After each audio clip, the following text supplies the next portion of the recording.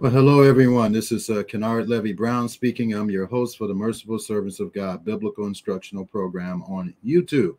Shabbat Shalom, entering in the realm of Yodhe or God's miraculous kingdom spiritually. This is his dimension. He wants us to come out of the world and come into keeping the Shabbat spiritually. And one day we'll be doing it spiritually and physically, or temporally, not temporally, but something that you can see, touch, and feel in the future. And so it's been another challenging week for me. Still having a problem getting sleep. So just be praying that I can get sleep. But I'm catching up with a lot of things here. And in particular, I'm in the process of designing an effective Facebook ad. I spoke to the people at Facebook to see how I can improve the ad that I'm running right now to generate people locally, and they gave me some good ideas. I'm going to incorporate them as soon as I can, and just be praying for the success so that we can grow here locally. We have a good international presence, national presence, but we need to have a good local presence here. So just be praying for that to happen. And I'm sure the coronavirus had a lot to do with that. But the virus is being tamed right now, mercifully, by Yodhe or God. So thank God for that.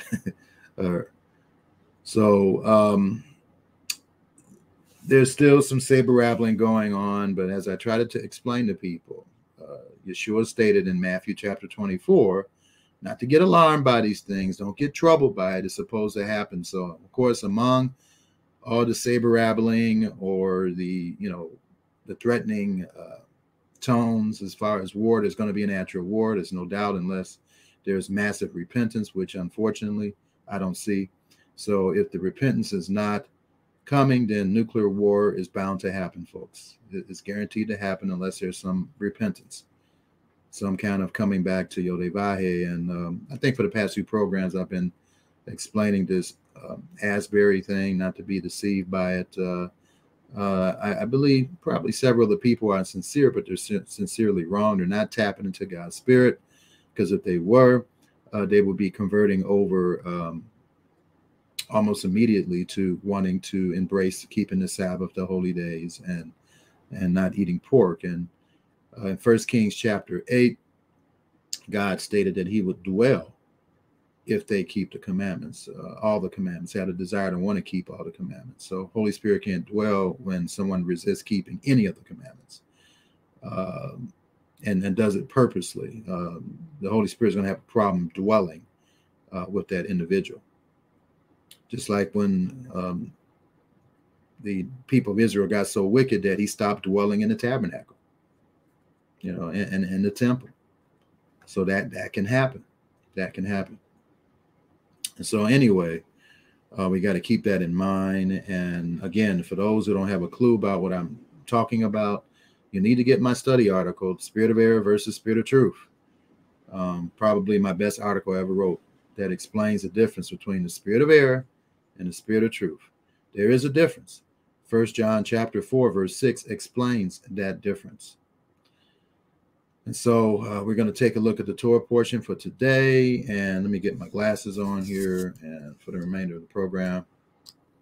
And see who's, not too many people who are on the program today for whatever reason. My wife and Sebastian, and then I know the other people will probably pop on later on or whatever. So, okay, so let's take a look at the Torah portions here. Oh, before I do that, I get people coming on here and they, I don't, for whatever reason, they, I don't know, say things like Yeshua, that's his real name and all that. Okay, so look, I know about this. I've studied Bible. I don't know if you guys know this or not. I took a biblical Hebrew course. I didn't complete it, but I'm in the process of completing it. So I do know a little Hebrew. Also, I'm trying to master Hebrew. So I am abreast of it, and people that do study Hebrew, they would understand what I'm getting ready to say. People that haven't studied Hebrew, you need to go study it, okay? And so I got a comment on the chat and about Yeshua's, that's Jesus's real name, okay? Number one, folks, who created the different languages? Yodevahe created the different languages, right? Okay. I don't know if you're aware of this, but if you type Jesus, there's variations of that name Jesus. It's like if you type Yeshua, there's variations of that name in different languages. Okay, so it may be true, and it probably is true, that all language derived from Hebrew. And really, linguists, they state that prior to Hebrew, it was Edenic language, Edenic, meaning from the Garden of Eden. So that, but all languages have been derived from that original language, Edenic, including English and Greek and other languages. All right. And so I'm going to show you an article by Dr. Michael Brown, who has a degree in Semitic languages. So let's take a look at what he has to say about this. And I'm just going to, and if you guys need further information about this, I can email, but we got to stop making religion out of God's name. Okay. That's not what the religion is all about. Let's take a look here.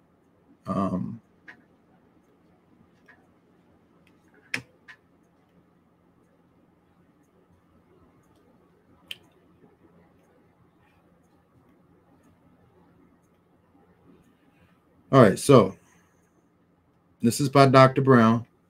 I'm not related to him as far as I know. And he has a doctorate degree in Semitic languages. Okay, he knows a whole lot more than me about the Hebrew language and Semitic languages. So, you know, I refer to people that know more than me about a specific topic so I can get the facts. All right, so anyway, what is the original Hebrew name for Jesus? And is it true that the name Jesus is really a pagan corruption of the name Zeus?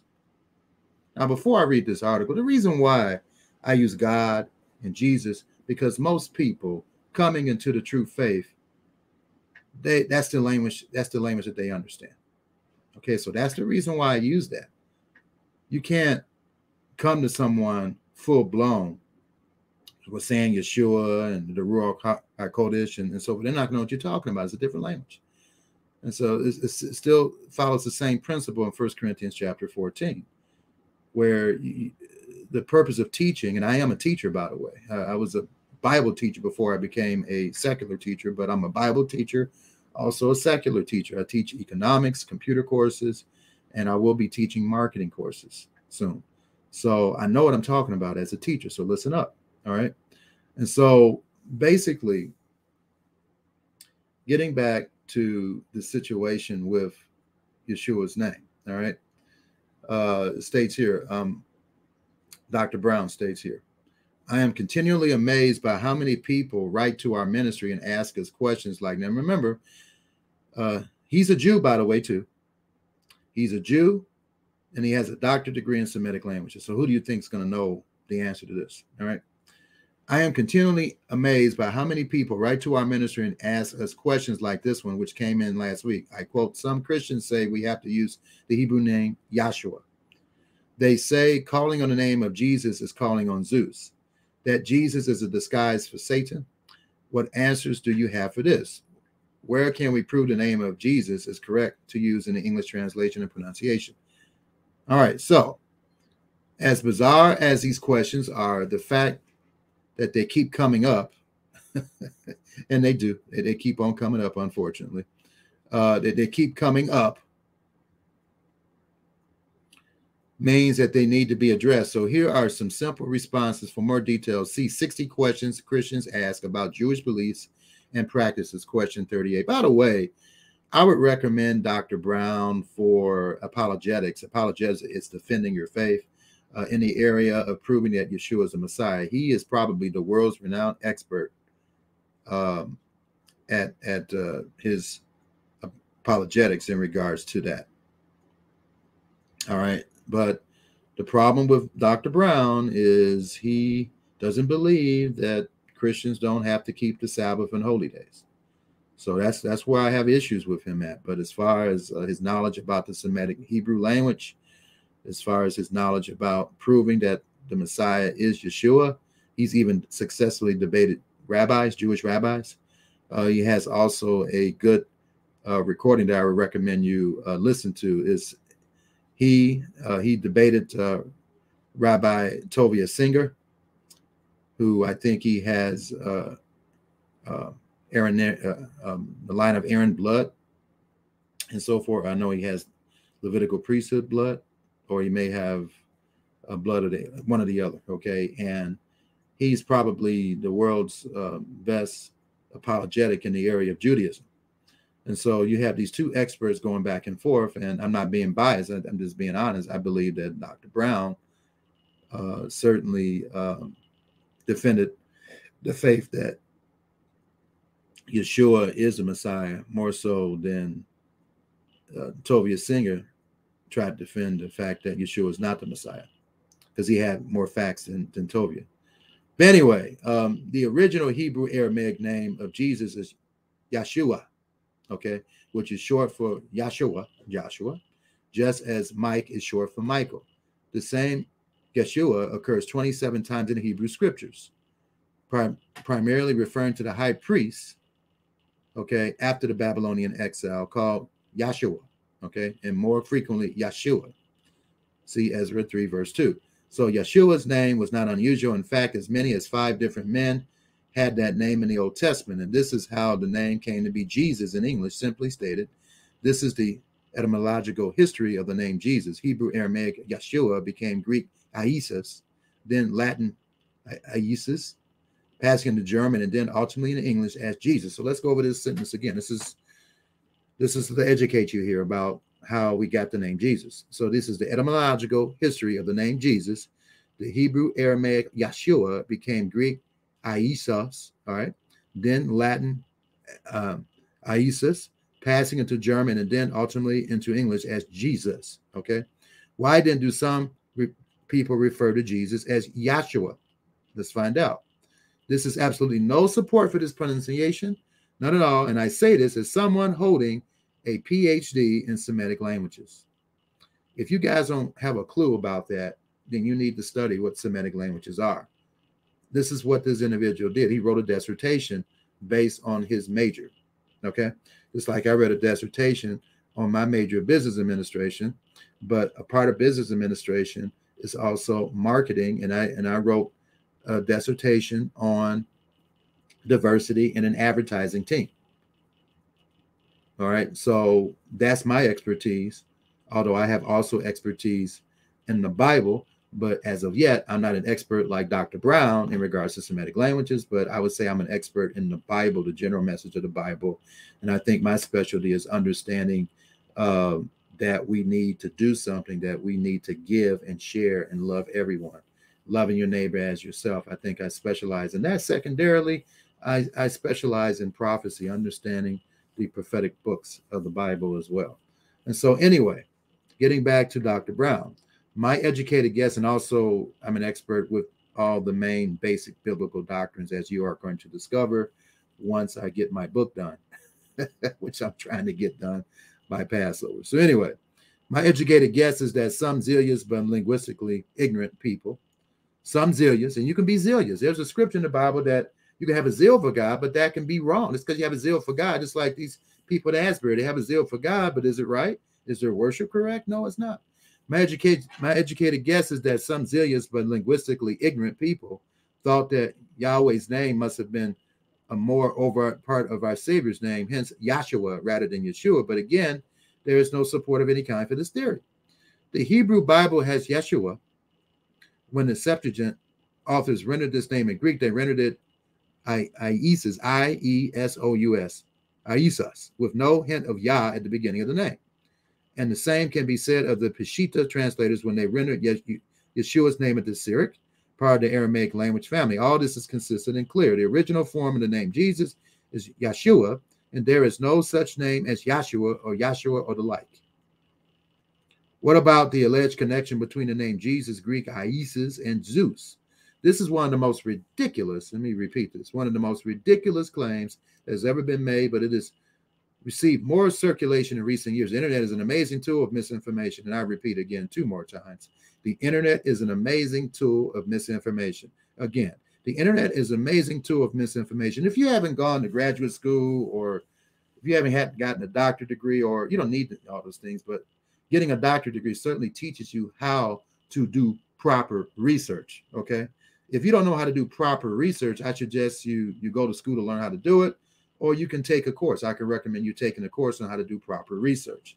Because if you don't know how to do proper research, then you're going to find a lot of misinformation on the internet thinking that is true. Incredible.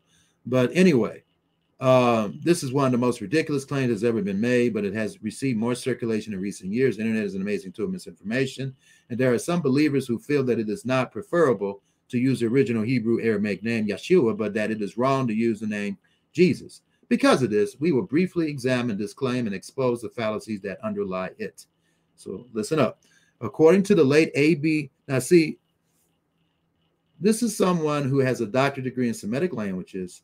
And so this is an example of me using the internet in the right way. I located a credible source. What is a credible source? It's a source that you can rely on. A source has been proven to be very knowledgeable about what you're researching. And so that's what I'm doing right here. All right. You can't just go small blow that just learned that you should keep the Sabbath and been doing it for 2 years and then he thinks he's a teacher. You can't really rely on that. All right. You got to go to credible sources. And so anyway, because of this, we will agree. Okay. So according to the late A.B. Trainer in his Holy Bible, I quote, the name of his son, Yahshua, has been substituted by Jesus, Isis, and Zeus, healing Zeus. All right. So is this credible? Let's take a look. In this one short sentence, two complete myths are stated as fact. First, there is no such name as Yahshua, as we have just explained. And second, there is no connection of any kind between the Greek name Isis for the name Jesus and the name Zeus. Absolutely none. You might as well argue that Tiger Woods is in the name of a tiger-infested jungle in India has tried to connect the name Jesus to the pagan god Zeus. It is that absurd, and it is based on serious linguistic ignorance. Ignorance doesn't mean stupid. It means you just don't know. Here's another equally absurd statement. Absurd statement. Basically, to keep it simple, I quote, Jesus, I quote, is a very poor Roman translation from Latin that was also poorly translated into Greek, which in no way resembles his Hebrew name, Yahshua. Woo. Get all that? Moreover, according to the Encyclopedia Britannica, the name Isis, Jesus, is a combination of two mythical deities, Ieu and Sus, Zeus, a Greek god. In Gnostic and Greek mythologies, they are actually one and the same pagan deity. So it appears the name Jesus has some documented pagan origins. That's not good. In fairness, some Messianic believers disagree and state that there is no definitive evidence to connect Jesus to Zeus. However, I disagree with them. The response to this statement, which has as much support as the latest Elvis sightings, is quite simple. We know where the name Isis came from, the Jewish Septuagint. In other words, this was not some later pagan corruption of the Savior's name. Rather, it was the natural Greek way of rendering the Hebrew Aramaic name Yeshua at least 2 centuries before his birth, and is a form of the name found in more than 5,000 Greek manuscripts of the New Testament. This is saying something. 5,000 Greek manuscripts. The name Isis is also found in Greek writings outside the New Testament and dating to that same general time frame. So this is interesting. See, this is when you go to a credible source, you get credible information. The name Isis is also found in Greek writings outside the New Testament and dating to that same general time frame. Although it is claimed that the Encyclopedia Britannica says that the name Isis, Jesus, is a combination of two mythical deities, Ieu and Sus, Zeus, it actually says no such thing. This is a complete fabrication, intentional or not. In short, as one Jewish believer once stated, Jesus is as much related to Zeus as Moses is to mice. Unfortunately, some popular teachers continue to espouse the Jewish Zeus connection, and many believers follow the pseudo-scholarship in these fringe new revelation teachings. Not only are these teachings and practices filled with error, but they do not profit in the least. So to every English-speaking believer, I say, do not be ashamed to use the name Jesus. I'm certainly not. I've laid my hands on people in the name of Jesus, and they've been healed. That is the proper way to say his name in English, just as Michael is the correct English way to say the Hebrew name Machiel, and Moses is the correct English way to say the Hebrew name Moshe, or Moshe, okay? Pray in Jesus' name, worship in Jesus' name, witness in Jesus' name. And for those who want to relate to our Messiah's Jewishness, then you're free to do so. Then refer to him by his original name, Yeshua, not Yahshua and not Yahshua, okay? Remember that the power of the name is not in its pronunciation, but in the person whom it refers, our Lord and Redeemer and King. So I hope that people read this and understand that there's nothing wrong with saying Jesus, Yahshua is some made up name. It has nothing to do with proper Hebrew Semitics. Okay, so let's understand that, and I hope that you've been corrected in that area. All right, so let's take a look here at the Torah portions today. Let me type it in here.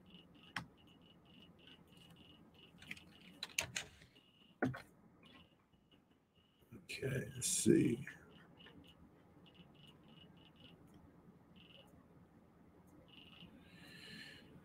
Okay, so let's take a look here.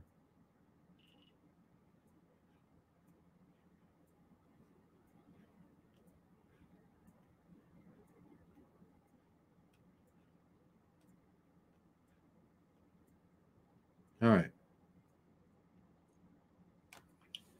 Tezepha in a nutshell. All right, so Tezepha, and it's you shall command. So Yodevahe tells Moses, you guys should be able to see this here, and the other people that are on, but I don't know, they're not chatting. Okay, and so God tells Moses, or Moshe, to receive the children of Israel pure olive oil to feed the everlasting flame of the menorah, which Aaron is to kindle each day for evening to morning. Now, I'm doing my study on the book of Revelation for those who are interested in attending my Sabbath Bible studies. We need to do it at this time because who knows? There could be a nuclear war happen this year. I don't know. We'll see. But the menorah is translated in the King James candlesticks, okay? And the menorah represents an assembly. So it's very interesting how that relates to this passage here. And it says, Yodevahe tells Moshe to receive the children of Israel, to receive from the children of Israel pure olive oil, to feed the everlasting flame of the menorah.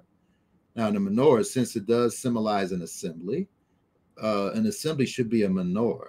And the children of Israel should have pure olive oil, which is certainly symbolic of the Holy Spirit, okay? And that Holy Spirit should feed the everlasting flame or spirituality of an assembly, because that's what an assembly represents, a menorah, which Aaron is to kindle each day from evening to morning. And so just like the fellowship in the first century in the book of Acts talks about in Acts chapter 2, and I think also in Acts chapter 4, that the assembly of the menorah, they fellowship with each other every day. Of course, it's difficult to do that now, but that's how close that they were. And I'm telling you, as times get worse, we're going to need to try to fellowship every day, maybe remotely or in person, because we're going to all need each other to keep that everlasting flame or that Holy Spirit burning inside us to its ultimate capacity. So anyway, the priestly garments to be worn by the Kohanim, that's how you say it in Hebrew, priests, while serving in the sanctuary are described. All Kohanim wore the ketonet, a full linen tunic, a mishchanasayim, linen breeches, a mitznafet or misba'at, a linen turban, and a afnet, a long sash wound above the waist. I'm going to show you what the priest looks like here in a minute. In addition to Kohen Gadol, the Kohen Gadol, that's how you pronounce it in Hebrew, high priest. Kohen is priest, Gadol is high. The ephod, an apron, and I'm going to show you a picture of that here in a minute. An apron-like garment made of blue, purple, and red dyed wool, linen, and gold thread. Number 6, the chosin, a breastplate. I'm going to show you that too, containing 12 precious stones inscribed with the names of the 12 tribes of Israel. So again, you can't get away, and this ministry is not going to ever get in the way of telling you the significance of the 12 tribes. The title of the thumbnail pictures of this program is, what is the significance of the breastplate? I'm going to answer that question today. And so you have 12 precious stones inscribed with the names of the 12 tribes of Israel. The ma'el, a cloak of blue wool with gold bells and decorative pomegranates on his hem. A zitzit, a golden plate on the forehead. A zitzit, rather, a golden plate worn on, it's not a zitzit, but zitzit, a golden plate worn on the forehead. Yeah, these it's is one of the 8 articles worn by the high priest. There was a golden band worn on the forehead, which was engraved with the words "Holy to God." Okay, bearing the inscription "Holy to God" or "Kadosh to Yodevahe." The Tezavah also includes Tezavah. That's the partial reading for today. Also includes Yodevahe's detailed instructions for the 7-day initiation of Aaron and his 4 sons, Nadav, Avihu, Elazar, and Itamar, into the priesthood, and for the making of the golden altar, which the Ketoret, the incense, was burned. Okay, and so I really like this because it summarizes the Torah portions, and of course, you feel free to go into detail on this site. Little disclaimer: they don't believe that Yeshua is the Messiah, so please look at this from that perspective. Okay. All right. And I am aware I need to talk about Purim or Purim. Purim will be based on the Jewish calendar, March 6th. So we'll go over that reading on Purim and let the scriptures describe to you why we should celebrate it. All right. So let's take a look here. It's a little windy outside, so if you hear that, you'll know why. Okay, the Haftorah portions. And so Ezekiel 43, verse 10 to 27. In this week's Haftorah, the prophet Ezekiel describes a vision of the altar that would be built for the 3rd holy temple and its dedication, although the scriptures highlighting Ezekiel 40 to 48 is the reconstruction of the 3rd temple after it's partially destroyed before the Messiah comes back. So anyway, the prophet Ezekiel describes a vision of the altar that would be built for the 3rd holy temple and its dedication ceremony, paralleling this week's Torah portion, which discusses the dedication of the tabernacle's altar, okay, which is the Hanukkah, okay, it means dedication of the altar. Shortly after the destruction of the 1st temple, Ezekiel experienced, and that's where we get Hanukkah from, Ezekiel experienced a vision of the 3rd holy temple, or the 4th holy temple, I guess, or the reconstruction of the 3rd temple that would be built by the Messiah. Yodevahe tells Ezekiel to recount to the Jewish people this vision, and this hopefully will bring them, or the 12 tribes of Israel, will bring them to be ashamed of the deeds they did caused by the destruction of the temple. I quote, "And if they are ashamed of all that they have done, let them know the form of the house and its scheme, its exits and its entrances, and all its forms and all its laws, or Torahs, and all its teachings." Ezekiel then goes on to describe in detail the reconstructed temple's altar, and also describes the 7-day inauguration ceremony and the offerings which will be brought on each day of that special week. So the temple is very important. I did a Bible study on the temple for those who are listening to me for the first time last week. So it's on our YouTube channel. Go ahead and listen to that. It's called the Tabernacle of God. So it's very important to understand those things. All right, so let me do a short little study on Purim and why the Jews celebrate Purim. Let me get my Bible out here, and I'll go over that here, because it's going to be done next this coming Monday.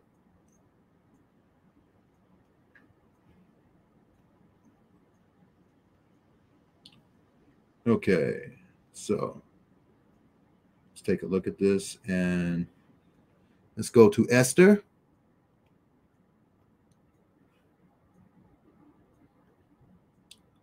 So this is, I'm just going to read 8 and 9 here. It says, Esther saves the Jews. So on that day, God saved the Jews through her. Some King Ahasuerus gave, on that day did the King Ahasuerus give the house of Haman, the Jews' enemy, unto Esther, the queen. And Mordecai came before the king, for Esther was told what he was unto her. And the king took off his ring, which he had taken from Haman, who was part of the Amalekites, and gave it to Mordecai. And Esther set Mordecai over the house of Haman. And Esther spake yet again before the king, and fell down at his feet, and besought him with tears to put away the mischief of Haman the Agagite, who was part of the Amalekites. Yep. Descendant of Agag, which we understand to be Gog, and its device that he had devised against the Jews. Then the king had held out the golden scepter toward Esther. So Esther rose and stood before the king. And boy, this is a good example again of wives should respect their husbands in this way. And said, if it pleased the king, And if I have found favor in his sight, and the thing seem right before the king, and I be pleasing in his eyes, let it be written to reverse the letters devised by Haman the son of Hammedatha the Agagite, which he wrote to destroy the Jews which are in all the king's provinces. For how can I endure to see the evil that shall come upon my people? And how can I endure to see the destruction of my kindred? Then the king Ahasuerus said unto Esther, the queen of Mordecai, the queen, I'm sorry, not the queen of Mordecai, but the queen, to the queen and to Mordecai the Jew, behold, I have given Esther the house of Haman, and him they have hanged upon the gallows, because he had his hand upon the Jews. Write ye also for the Jews, as it liketh you in the king's name, and seal it with the king's ring. For the writing which is written in the king's name and sealed with the king's ring may no man reverse. Then were the king's scribes called at that time in the 3rd month, that is the month of Sivan, on the 23rd thereof, as it was written, according to all that Mordecai commanded unto the Jews, and to the lieutenants, and to the deputies, and the rulers of the provinces which from India into Ethiopia, 127 provinces, and to the province according to the writing thereof, and to every people after their language, and to the Jews according to their writing and according to their language. And he wrote in the king Ahasuerus' name, and sealed it with the king's ring, and sent letters by post on horseback, and riders on mules, camels, and young dromedaries, wherein the king granted the Jews which were in every city to gather themselves together, and to stand for their life, to destroy, to slay, and to cause to perish all the power of the people in province that would assault them, little ones and women, and to take spoil for them for prey. Upon one day in all the provinces of King Ahasuerus, upon the 20th day of the 12th month, which is the month of Adar, the copy of the writing for a commandment to be given in every province was published unto all the people, and that the Jews should be ready against themselves against that day to avenge themselves on their enemies. So the posts that rode upon mules and camels went out, being hastened and pressed by the king's commandment, and the decree was given at Shushan the palace. And Mordecai went out from the presence of the king in royal apparel, blue and white, and of great crown of gold, and with a garment of fine linen and purple, and the city of Shushan rejoiced and be glad. The Jews had light and gladness and joy and honor in every province and in every city, whatsoever the king's command and his decree came. The Jews had joy and gladness, a feast and a good day. And many of the people of the land became Jews, for the fear of the Jews fell upon them. Now, this is what I want you to see here. People that don't understand that God's religion is for everybody, but you don't have to become a Jew. But that's what they chose to do right here. And many of the people of the land became Jews.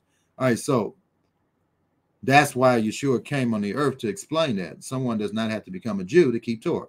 And you got some false religions going around preaching that that's the case, and that's not the case. If you believe that, you're denying the New Testament. You're denying for one of the reasons why Yeshua came, is to say, hey, I'm an equal opportunity God. I want variety, and someone doesn't have to become a Jew to worship me. So anyway, that's what the New Testament is really. That's one of the main messages of the New Testament. So anyway, Esther 9, verse 1. And in the 12th month, that is the month of Adar, on the 13th day of the same, when the king's commandment and his decree drew near to be put to execution, in the day that the enemies of the Jews hoped to have power over them, though it was, in the day that the enemies of the Jews hoped to have power over them, though it was turned to the contrary, that the Jews had ruled over them that hated them, the Jews gathered themselves together in their cities throughout all the provinces of the king Ahasuerus, to lay hand on such as sought their hurt, and no man could withstand them, for the fear of them fell upon all the people. And all the rulers in the provinces, let me check and make sure you guys, okay, you see the scriptures there, all right. Okay, all the rulers of the provinces and the lieutenants and the deputies and the officers of the king helped the Jews, because the fear of Mordecai fell upon them. For Mordecai was great in the king's house, and his fame went out throughout all the provinces. For this man Mordecai waxed greater and greater. Thus the Jews smote all their enemies with the stroke of the sword, and slaughter and destruction, and did what they would unto those that hated them. And in Shushan, the palace, the Jews slew and destroyed 500 men. And Parshandatha, and Dalphon, and Asapah, Poratha, and Adaliah, and Aradatha, and Parmashta, and Arasa, and Aradah, and Bejasatha, the 10 sons of Haman, the son of Hamadatha, the enemy of the Jews, slew they, but on the spoil laid they not their hand. On that day, the number of those that were slain in Shushan, the palace Shushan, was brought before the king. And the king said unto Esther the queen, the Jews have slain and destroyed 500 men in Shushan, the palace, and the 10 sons of Haman, what they have done in the rest of the king's provinces. Now, what is thy petition? And it shall be granted thee, or what is thy request further? And it shall be done. Then said Esther, if it please the king, let it be granted to the Jews which are in Shushan to do tomorrow also according to this day decree, and let Haman's 10 sons be hanged upon the gallows. And the king commanded it so to be done. And the decree was given at Shushan, and they hang Haman's 10 sons. For the Jews that were in Shushan gathered themselves together on the 14th day, also in the month of Adar, and slew 300 men at Shushan, but on the prey they laid not their hand. But the other Jews that were in the king's provinces gathered themselves together and stood for their lives, and had rest from their enemies, and slew of their foes 75,000, but they laid not their hands on the prey. On the 13th day of the month of Adar, on the 14th day of the same rested day, they made it a day of feasting and gladness. So this is the origin of Purim, okay, or Purim. But the Jews that, which means lots, but the Jews that were at Shushan assembled together on the 13th day, there on the 14th, and on the 14th day thereof, and on the 15th day on the same day they rested, and made it a day of feasting and gladness. Therefore, the Jews of the villages that dwelt in the unwalled towns made the 14th day of the month of Adar a day of gladness and feasting, and a good day, and of sending portions to one another. So this is what you're supposed to do on Purim, the biblical instruction. You're supposed, it's like it's a minor holiday. There's no indication that it's a Shabbat, but it's a minor holiday. And what Jews traditionally do, they read the entire book of Esther. There's only, I think, 10 chapters, and they read it, and then they reflect on what happened, and then you have a joyous, feastful occasion, and then you give gifts to one another. There's nothing wrong with doing this. It's right in the Bible. And Yeshua, whether people want to realize it or not, did the same thing. It's in the scriptures. And a good day, and of sending, because he was a Jew, and of sending portions one to another. So it should be a joyful day of giving to one another. And I don't know if people really celebrate it that way, but that's the way the Bible tells us we need to celebrate Purim. And Mordecai wrote these things and sent letters unto all the Jews that were in all the provinces of the king as their heirs, near and far, to establish this among them, that they should keep the 14th day of the month of Adar, and the 15th day of the same year, as the days wherein the Jews rested from their enemies, and the month which was turned into them from sorrow to joy, and from mourning unto a good day, that they should make them days of feasting and joy, and of sending portions. This is how you celebrate it. Sure, there's Jewish tradition, but we need to look at, if the Bible gives us instructions on how to celebrate a particular day, we need to look into it and emulate it, because Yeshua certainly did exactly what is instructed here. So that they should, so there's the instruction, biblical instruction how to keep Purim, that they should make them days of feasting and joy, of sending portions to one another, and don't forget about the poor. So on Purim, you should be thinking about the poor and sending gifts to the poor. You could go to feedingamerica.com, give $10, $20. I mean, that's fulfilling Purim. You can send portions or gifts to one another. If you like, you can send gifts to this ministry, and we would appreciate it very much. And also feast and have a joyful time, because the reason why it's a joyful time is because Yodevahe miraculously intervened and saved the Jews from what Haman did. So that's the reason why it's a joyous occasion. So, and the Jews undertook to do as they had begun, and as Mordecai had written unto them, because Haman, the son of Hammedatha, the Agagite, which is an Amalekite, Gog, which is Gog, the enemy of all the Jews, had devised against the Jews to destroy them, and had cast Pur, that is Lot, that's what it means, Lot, to consume them and to destroy them. But when Esther came before the king, he commanded by letters that his wicked device, which he devised against the Jews, should return upon his own head, and that he and his sons be hanged on the gallows, where they call these days Purim, after the name of Pur. Therefore, for all the words of this letter and of that which they had seen concerning the matter, and which had come unto them. The Jews ordained and took upon them, and upon their seed, and upon all such as joined themselves unto them. In other words, they wanted to worship the way they would worship, as long as it's based on the Bible, them so as it should not fail, that they would keep these 2 days according to their writing and according to their appointed time every year. That's the reason why. And that's why you get some people out of their ignorance, and maybe, I don't know if it's stupidity, but it's certainly ignorance, that they say, well, Jesus didn't celebrate Purim. Yes, he did, because this is what the decree. God inspired them for every Jew to celebrate Purim every year. This is a strong tradition that Yeshua followed. So, and these days should be, and I teach it as a strong day, along with Hanukkah or Hanukkah. People pronounce it, I like to pronounce it in its original Hebrew vernacular, which is Hanukkah, and then Purim. Some people pronounce it Purim.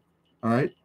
And these days should be remembered and kept throughout every generation, every family, in every province, and every city, and that these days of Purim should not fail from among the Jews. Okay. This was inspired by God. Nor the memorial. Okay. So that these days, this is in the word of God, folks. These days of Purim should not fail from among the Jews, and they have not. Nor the memorial of them perish from their seed, and they have not. Okay. And God welcomes anyone who joins himself to the Jews to celebrate. If you want to celebrate, like he welcomes that. But of course, we're supposed to follow Yeshua's example. He certainly celebrated Purim, and we should do the same. So then Esther, the queen, the daughter of Abihail, and Mordecai, the Jew, wrote with all authority to confirm this second letter of Purim. They got this authority from God to confirm this. And he sent the letters into all the Jews to the 127 provinces of the kingdom of Ahasuerus with words of peace and truth to confirm these days of Purim in their times appointed, according as at his appointed occasion. Okay. According as Mordecai, the Jew, and Esther, the queen, had enjoined them, and as they had decreed for themselves and for their seed. So when you worship Yeshua Messiah, you are joining a Jew. You are being attached to a Jew, folks, when you do that. So if you're going to attach yourself to the Jews, you need to do what the Jews have done.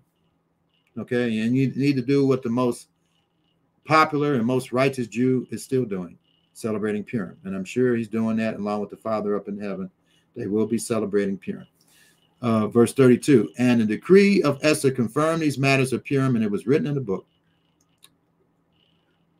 And it talks about the greatness of Ahasuerus, of Mordecai, and the king Ahasuerus laid a tribute upon the land. That's all they ever do. Nations tax, tax, tax, tax, and upon the isles of the sea. And all the acts of his power and of his might, and the declaration of the greatness of Mordecai, whereof the king advanced him, and are they not written in the chronicles and the kings of Media and Persia? For Mordecai, the Jew, next unto King Ahasuerus, is similar to what happened to Joseph. Remember, Joseph was second in command to Pharaoh, where Mordecai was second in command to King Ahasuerus.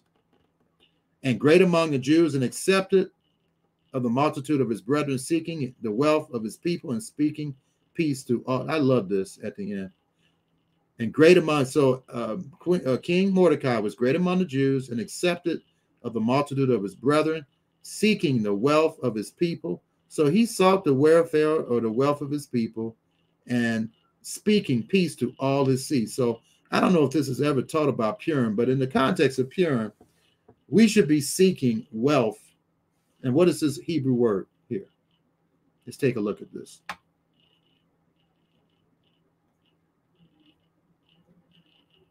So this is Tav in Hebrew.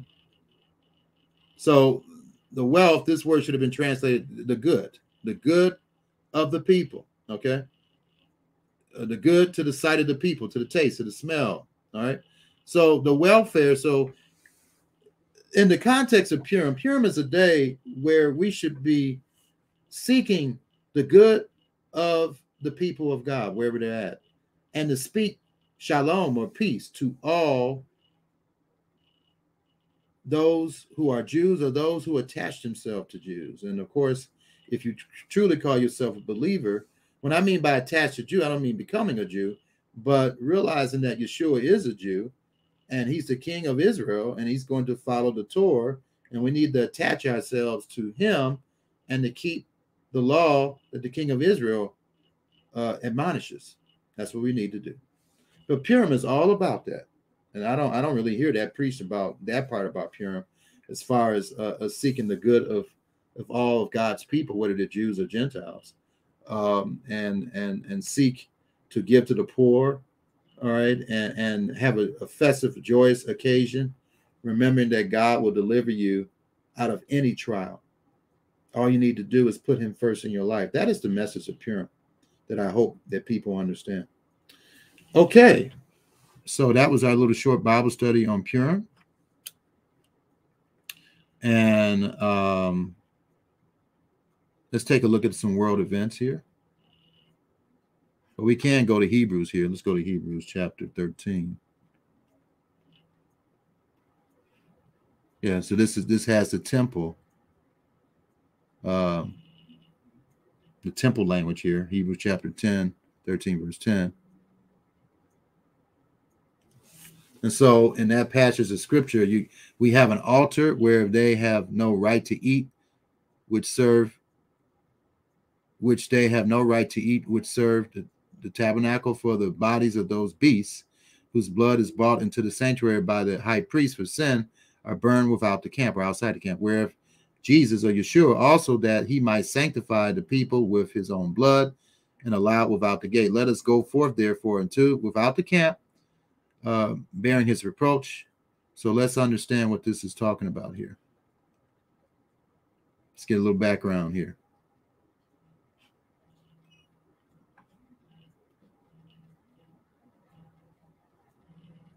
All right, so the sin offering.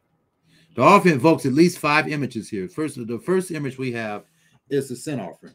Yeshua suffered death, and this had the significance of a sin offering in 2 ways. First, just as the Kohen Gadol, or the high priest, brings the blood of the animals to the holy place, so Yeshua suffered death in order to make the people holy through his own blood. Second, just as the bodies of the animals used for a sin offering are burned outside the camp, so Yeshua's death took place outside the gate of the city of Yerushalayim, okay, which replaced the camp in the wilderness.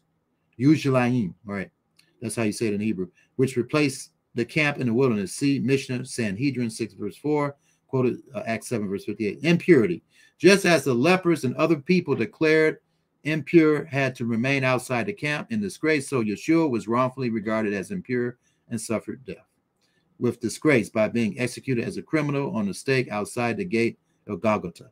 Separation. Being outside the camp in disgrace implies not only impurity, but separation from the Jewish people. Yeshua is indeed separated. However, his separation is in fact not from the Jewish people due to his impurity, but unto God due to holiness, so that his separation from the Jewish people is wrongful, or we can say that the 12 tribes of Israel, illusionary and not disgraceful. Because the Jewish people is the tribe of Judah. They're just one small part of the 12 tribes of Israel. Moreover, he can make all the 12 tribes of Israel holy through his own blood, ending their very real and justified separation from God due to sin. So anyway, just wanted to go over that here. And then it talks about the red heifer, the reference to Yeshua making his people holy through his own blood, which mentions the red heifer. The body of the red heifer, too, was burned outside the camp. And in a permanent city, having mentioned the gate of the city, the author returns to the language of Hebrews 11, verse 9 to 10, Hebrews 11, verse 13 to 16, Hebrews 12, verse 22, and reminding us, believers, that we have no permanent city here, but seek the one to come, the heavenly Yerushalayim or Jerusalem. There is no implication of otherworldliness in the sense of neglecting the needs of this world. Rather, we simultaneously invoke the Olam Hazah and the Olam Haba. All right? So anyway, that should give you a little background there. Let us go forth unto without the camp, bearing his reproach. For here have we no continuing city, but we seek one to come, the heavenly Jerusalem. By him, therefore, let us offer the sacrifice of praise to God continually, that is, the fruit of our lips, giving thanks to his name. And I want to read this in the Complete Jewish Bible version. This is a better translation of this verse right here. But don't forget doing and sharing with others. And that certainly is in line with Purim today, right? We're supposed Purim symbolizes doing good to others and preaching about peace. That's what we should be doing. Shalom. What does it say? Let's go back to that verse, last verse in Esther here.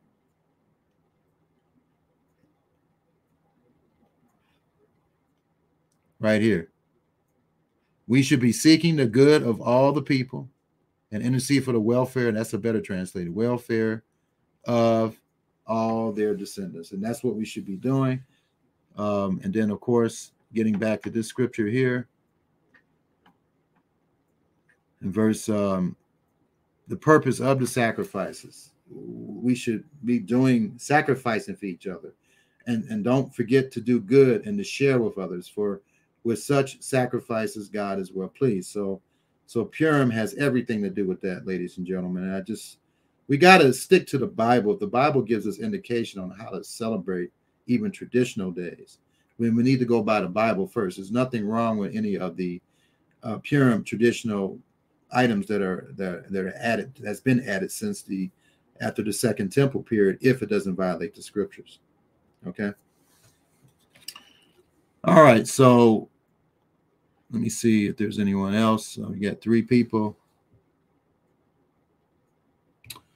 I don't know. I don't see any indication at all that that's, if you want to dress up in costumes and play Haman, I don't see any problem with that, but it's not in the Bible, so, but if I know it's nothing wrong with having a play. I've seen little cute plays with the Purim to drive home a point and help the kids understand what's going on. I don't see anything wrong with that, because it's not deceitful if they're going by the scriptures and what it's saying. So, but God allows you some creativity in that area as long as it doesn't violate scripture.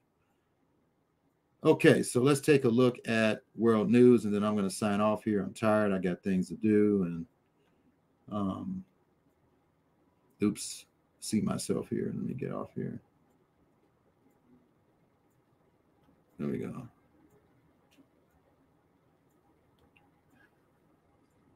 All right, so yeah, I wanted to go over these other articles here real quick if I can.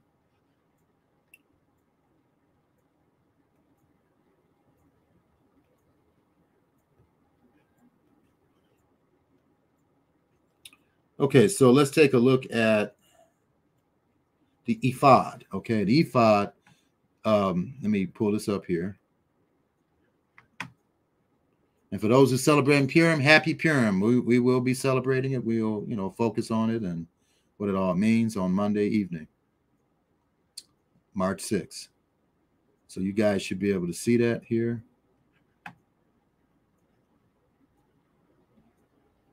Yeah, excuse that. That's my, I'm a writer and I have to get citations from time to time. And so I have a program that helps me get that. So just ignore that. But anyway, an ephod was a type of apron, which according to the Hebrew Bible was worn by the Jewish high priest, the Kohen Kadosh. So here it is right here. It's in the yellow here. Let me show it to you. The Jewish high priest wearing the ephod right here. That's the breastplate. The breastplate was attached to the ephod. And that's the ephod right here. The ephod is depicted here in yellow. So you should see right there. This is the ephod right here. And this is the breastplate. All right. So it was connected with oracular practices and priestly ritual. All right. So, and it has here the scriptural references here of the ephod. Now let's go to the priestly breastplate. The priestly breastplate.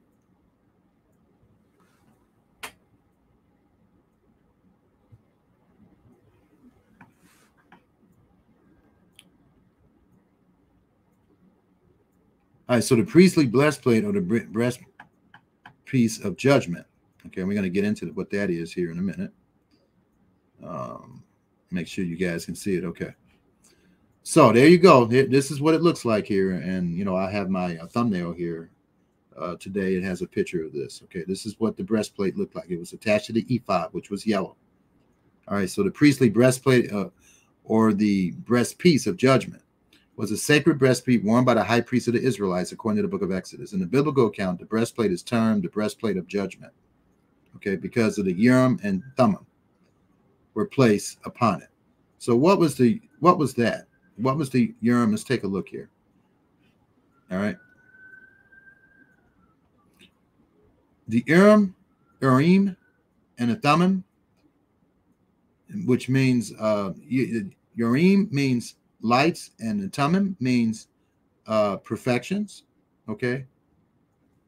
Are elements of the Hashin, the breastplate worn by the high priest attached to the ephod. They are connected, okay, with the kleromancy, the divination by casting lots. Most scholars suspect that the phrase refers to a set of two objects used by the high priest to answer a question or reveal the will of God. All right, so they first appear in Exodus 28, verse 30, where they are named for the inclusion on the breastplate. And so they would communicate with God with the Urim and Thummim, all right, to answer a question, and God would light up one of the stones. That's what I've been taught to understand, all right, in response to a question that was asked. So, I'm trying to read here. It says that here. But it was used. Okay, it says right here.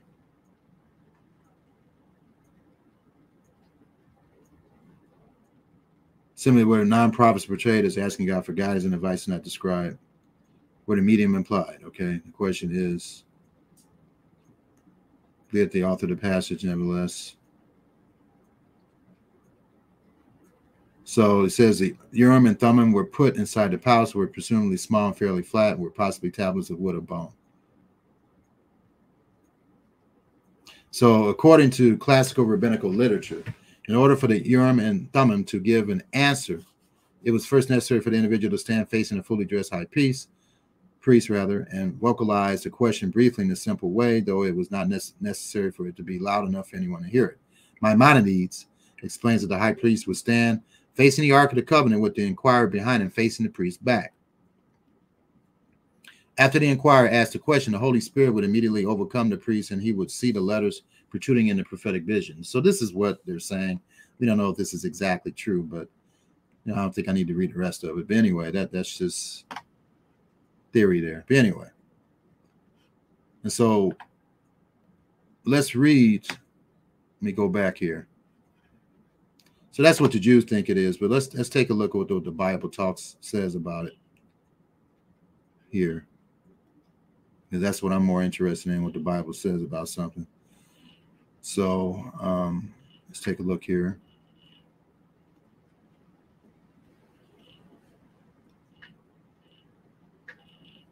Okay, so let's go back to Exodus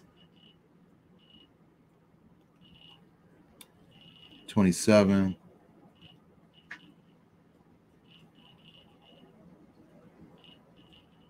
And get the oil for the lamp. And have the priest's garments here. Let me read this in the King James for a little clarity's sake here. And he says, and take thou unto thee Aaron, thy brother, and his sons with him from among the children of Israel, that he may minister unto me in the priest's office, Aaron and Nadab, and Abihu, and Eleazar, and Ithamar, and Aaron's sons. And thou shalt make holy garments. You just saw what the garments are. For Aaron thy brother, for glory and beauty, and thou shalt speak unto all that are wise. So this tells you that when you're in God's presence, you should try to dress your best. This is an example of it right here. And thou shalt speak unto all that are wise-hearted, whom I have filled with the spirit of wisdom, that they may make Aaron's garments to consecrate him, that he may minister unto me in the priest's office. And these are the garments which they shall make: a breastplate, you just saw the breastplate, and an ephod, and a robe, and a broidered coat, and a mitre.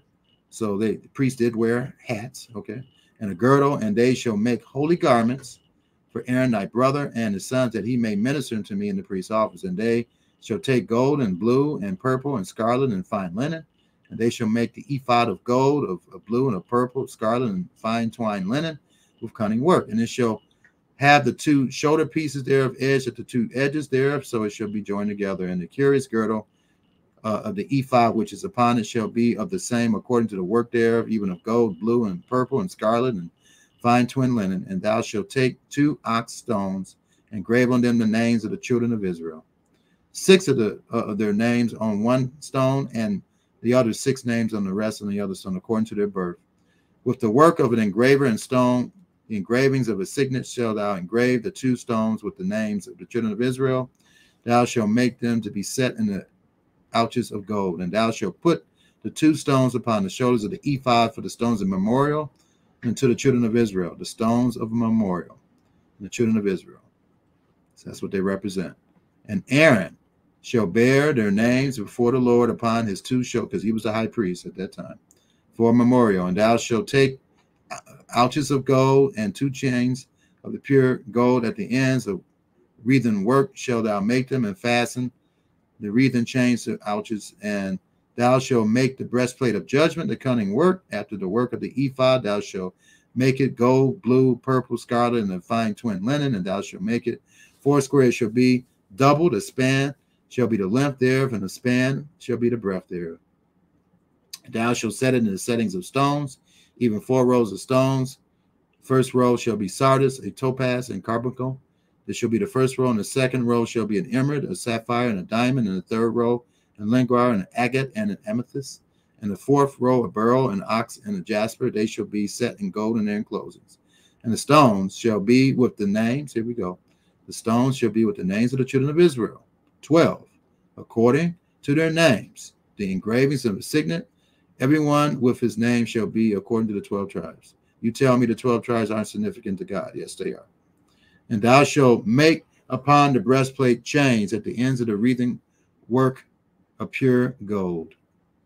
And thou shalt make upon the breastplate 2 rings of gold, and shalt put the 2 rings on the 2 ends of the breastplate. And thou shalt put the 2 wreathen chains of gold and the 2 rings which are on the ends of the breastplate, and the 2 rings, whatever. Right? So we keep on going about that. And so I just wanted to, and then right here, and it says, and thou shalt put in the breastplate of judgment the Urim, and the Thummim, and they shall be upon Aaron's heart when he goes before the Lord. So whenever the high priest went before the Lord saw Israel on Aaron's chest. All right, symbolized by the breastplate, and Aaron's heart. And so they shall be upon Aaron's heart when he goeth before the Lord. And Aaron shall bear the judgment of the children of Israel, and upon his heart before the Lord continually. So that is very significant there. So the significance of the breastplate is that God holds Israel very important to him as far as being the leaders of this world. They should be anyway. And again, I've showed the scripture to people several times lately, but Matthew chapter 29, let's take a look here, 19 rather. Matthew chapter 19.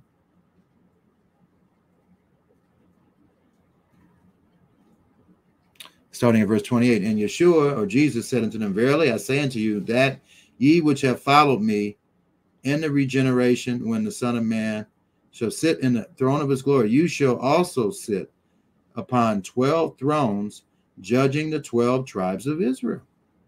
So that's how significant the 12 tribes of Israel are. That's the reason why we need to know, and this ministry has the true knowledge of who those tribes are.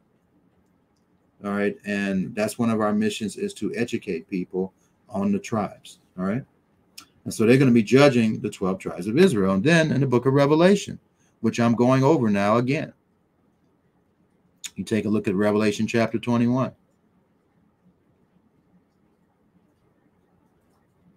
So the New Jerusalem.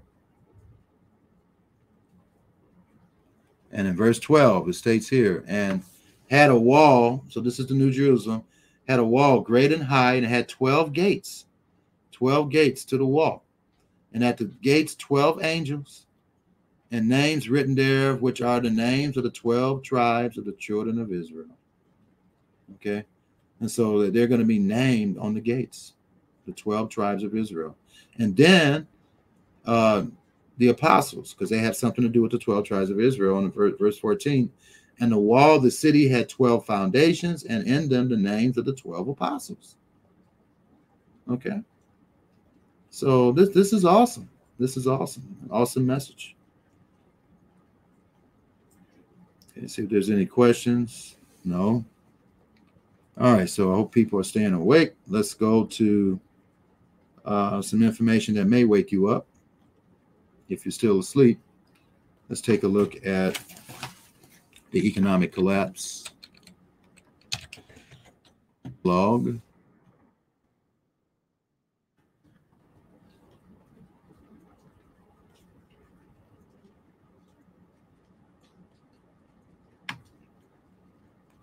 Okay.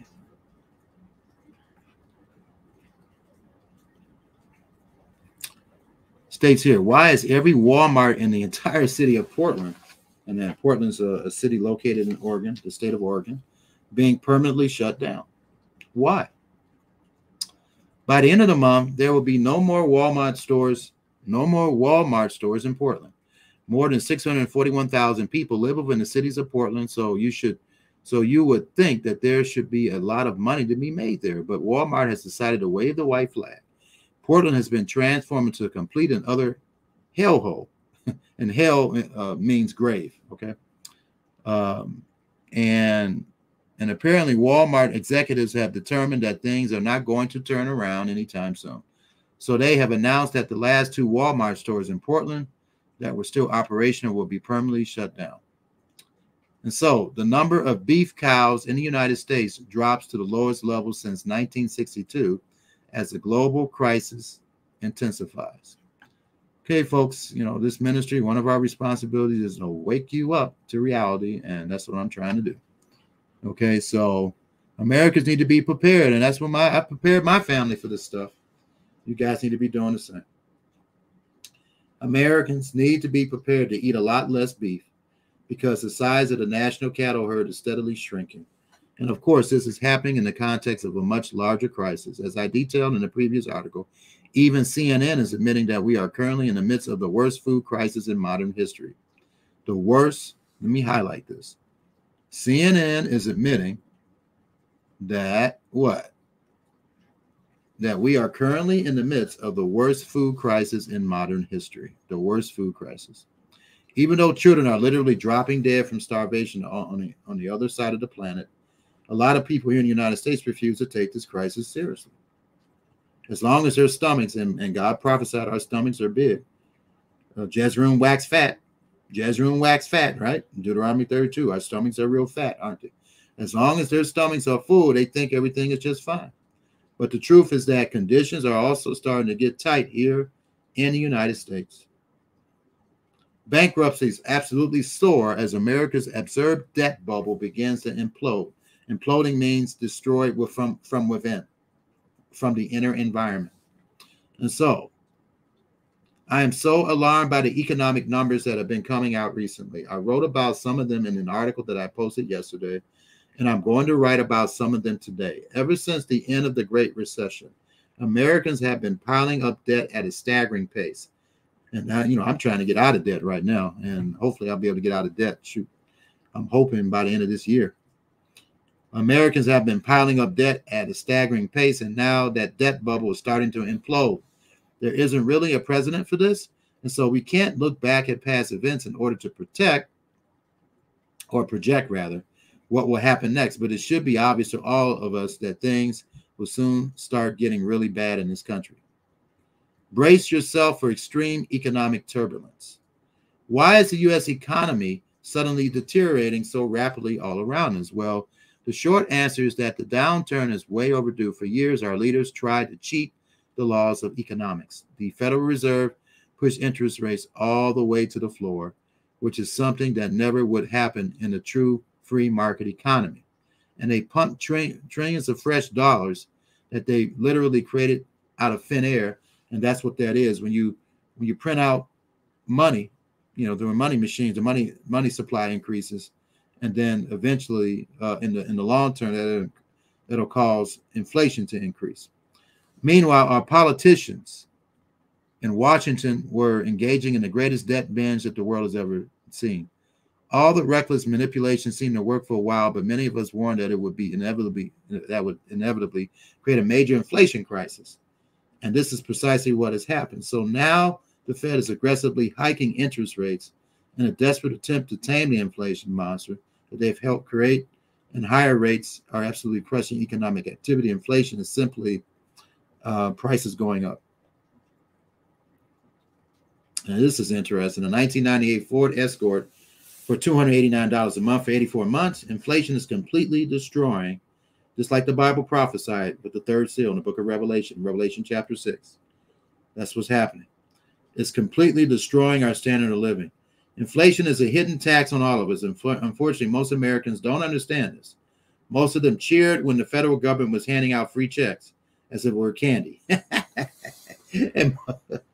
And most Americans fully approved of the Federal Reserve propping up our financial markets by flooding the system with obscene amounts of money.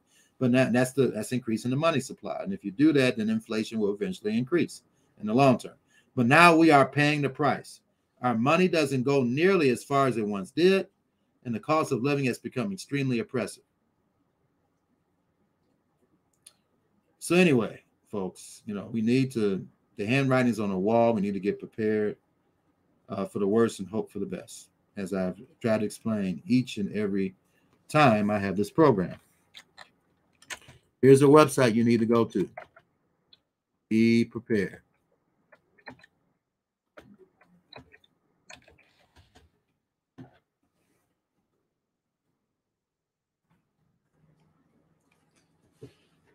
And stock up on emergency food now, folks. Don't wait until this stuff happens. Okay, you need to start stocking up on emergency food now. You need to start doing it, because you're not going to be able to do this once all this stuff goes down. So you got to get like Noah. Noah prepared his family. He was warned ahead of time. This ministry is warning you ahead of time of what's going to happen. Don't get lazy. Wake up and prepare yourself for the worst and hope for the best. So I hope you heard that. Oops, wait a minute. Let me go to this website. Here we go. You should be able to see that. I was talking about something else, this article, and I don't know if you guys even saw that. I guess you did. I don't know. Let me know if you guys saw this, saw these articles that I was reading. Let me know in the comments. Did you see the articles? Anybody awake? Did you see the articles that I was showing? Can anybody tell me? All right, nobody's paying attention. Okay, so anyway, these are several articles that I was referring to here. The why is every Walmart in the entire city of Portland being permanently shut down? And then number of beef cows in the U.S. drops to the lowest level. Bankruptcies absolutely soars. America's observed debt bubble begins to implode. And embrace yourself for extreme economic turbulence. Then a 1998 Ford Escort for $289 a month for 84 months. Inflation is completely destroying our standard of living. I'm telling you, folks, I guess you want to get bombed to paying attention, because that's what's going to happen. You'll get bombed, and then when your hands fall off and your eyes fall off and your ears, and then you say, oh, I should have listened to Kennard. I should have listened to this other individual that was preaching right. But anyway, let me get back here. This is emergency essentials. Okay. And you should go to this website to purchase what you need to survive, folks. All right, so I'm getting ready to get off here. I got things to do. I got to get some rest here, and I hope you enjoyed my effort here at trying to teach you God's words here. And so let me go ahead and say the blessing, and I'll be done here. Priestly blessing, Berkat Kohanim, Yevarecha Adonai Yishmereka. May God bless and safeguard you. Yer Adonai Panav Ileka V'Chaneka. May God show kindness and be gracious to you. Yisha Adonai Panav Ileka V'Yashem Lacha Shalom. May God turn his countenance to you and establish peace for you. And I'm going to give you a warning here. Noah preached to many people in the world, and only 7 people believed him. All right. And so Yeshua stated in Luke chapter 17, starting in verse 26, that the time of his second coming will be similar to Noah. As I tried to explain to this other person that's wrapped up in this Asbury speaking tongue stuff, emotionalism. It's not a popularity contest, folks. It's a quality contest right now. Matthew 7, verse 14 plainly states, very few people embrace this way of life in this evil age of Satan. But, when Yeshua comes back, or even before then, during the tribulation, people will get, quote, spanked into it. The spanking, of course, is a tribulation and nuclear bombs and other kind of things. But you have a chance not to have to go through a nuclear holocaust unprotected. You have a chance to be miraculously protected if you just adhere to this ministry and what we're teaching out of the Bible. But that's entirely up to you. So with that, ladies and gentlemen, may Yah bless and keep you. And my wife will be available for the women next week, and I'll be available tomorrow in the Columbus, Ohio area where we fellowship at. And I'm going to be giving a Bible study tomorrow. It'll be remote for those who aren't in the area, and it'll be face-to-face for those who choose and want to attend in the area. With that, may Yah bless and keep you, and Yah willing, I'll be available to you tomorrow and next Friday. Shabbat Shalom.